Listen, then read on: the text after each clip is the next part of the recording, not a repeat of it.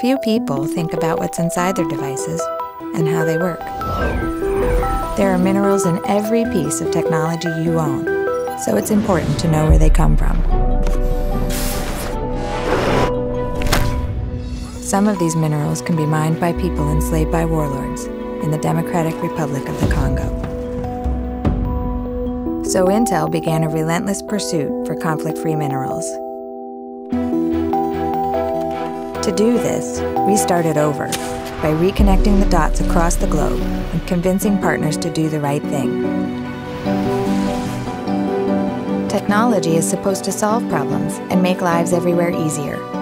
We're proud to say the world's first commercially available conflict-free microprocessors do just that.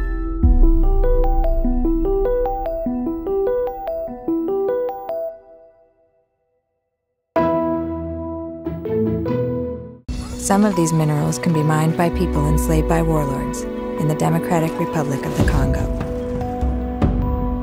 So Intel began a relentless pursuit for conflict-free minerals.